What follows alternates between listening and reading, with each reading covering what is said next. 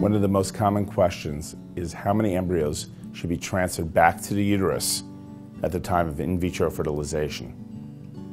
Once the eggs are retrieved from the ovaries, the eggs are fertilized, and a few days later, there are hopefully a significant number of embryos that are potentially capable of being transferred back into the uterus. It is important for every couple to discuss with their physician what are the chances of pregnancy and what are the chances of multiple pregnancy, and to balance those chances. In general, the more embryos transferred back to the uterus, the greater the chance that pregnancy will occur.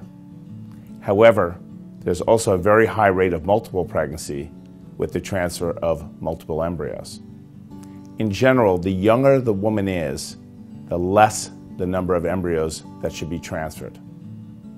In recent years, there's been a significant attempt to try to do more elective transfers of single embryos as opposed to multiple embryos.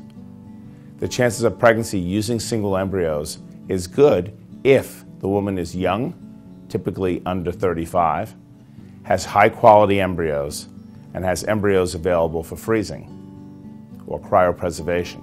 With better culture media today, better in vitro techniques, and the capability of freezing embryos effectively, the option of doing single embryo transfers or double embryo transfers are, in fact, viable options. Be sure to speak with your physician about the number of embryos to transfer.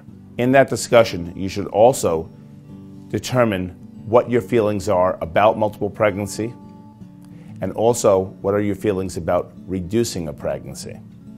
In cases in which more than 2 embryos implant in the uterus, many fertility physicians and high-risk pregnancy physicians recommend the reduction of the pregnancy to either a single or twin pregnancy. That reduction is not always easy emotionally for a couple to do, and so the couple should never be placed in that position unnecessarily.